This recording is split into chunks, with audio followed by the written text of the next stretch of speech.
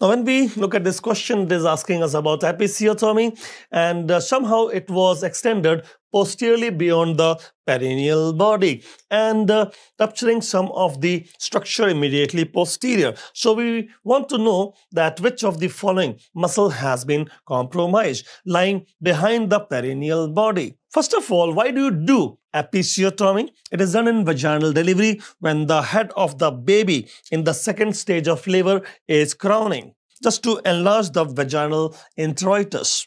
Let us look at a diagram first. You have put the female in lithotomy position for vaginal delivery and the second stage of labor when the head of the baby is passing through vaginal introitus, just to prevent injury to the perineal body. You are going to put one surgical incision. It could be a midline incision or it could be a mediolateral incision. Usually mediolateral is preferred because you don't want to reach the perineal body. But if you have given this incision, it might extend more posterior and damage the external anal sphincter. That will be a problem because it can later result in fecal incontinence. Maybe that is what the examiner is asking us about. So let us look at some of the muscles in this region before we comment upon the answer. We'll find that there is a perineal body lying between the anus posterior and the vagina anterior. And this perineal body is a central perineal tendon. Many muscles will be inserted here, like Bulbospongiosus around the bulb of vagina and superficial transverse perineal muscle and external anal sphincter. They're all inserted here. And when the baby comes, you have to enlarge the vaginal introitus by giving a clean surgical suture. Usually it is mediolateral, but you can also give it in the midline. The thing is that you don't want the laceration in this region because lacerations when the head of the baby comes will be difficult to suture, and a clean incision can be sutured well to maintain the anatomy of the area. Why? What will happen if I don't give episiotomy? There can be perineal body tear and all the muscles here will be losing support, leading to prolapse, pelvic viscera prolapse. The uterus will prolapse outside and the rectum will prolapse outside after the vaginal delivery. You want that in the patient? No. So it's better you give the episiotomy if you find that the vaginal introitus is not opening enough. But this incision, if you go beyond the perineal body, might damage the external anal sphincter, and that should be our answer.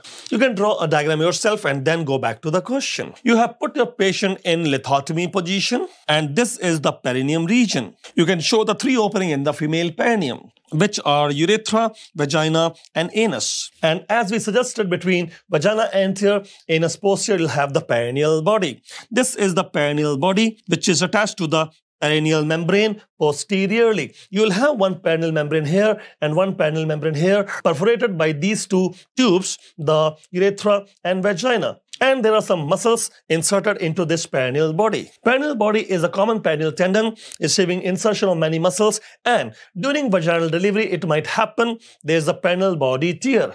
But if there is a perineal body tear, all those muscles inserted here will become loose and there can be a chance of pelvic viscera prolapse. The uterus can prolapse outside the vagina, rectum can prolapse outside the anus, and we don't want that. So it is better that instead of having the baby head producing any laceration, it's better to give a clean incision yourself. So before you talk about that incision, discuss some of the muscle inserted on the perineal body. You'll find there is a muscle around the bulb of the vagina, and we call it as Bulbospongiosus muscle. And that Bulbospongiosus muscle will be inserted here. Also, there'll be a superficial transverse perineal muscle inserted here. We are talking about the muscles of the superficial perineal pouch inserting into perineal body. And there'll be one muscle now posteriorly around the anus. We call it as external anal sphincter, also inserted here. So this is going to be the external anal sphincter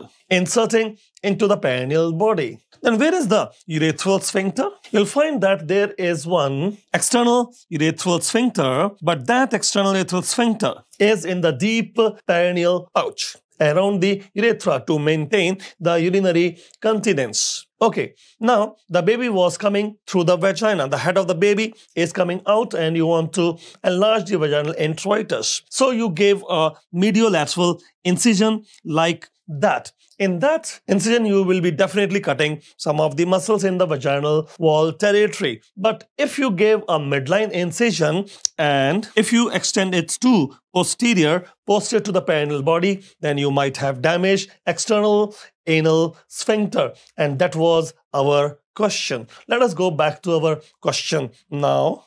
It is one episiotomy extending posteriorly beyond the perineal body. That was the thing, and something which is immediately posterior is the muscle we already have talked about. That means our answer will be the external anal sphincter. Why external anal sphincter? Why not ischiocavernosus? Because ischiocavernosus is a lateral muscle.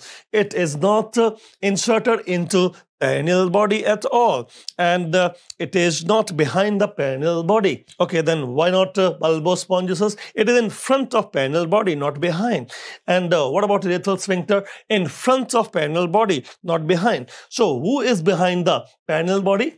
Because it is asking immediately posterior. So you will say immediately posterior to perineal body is external anal sphincter.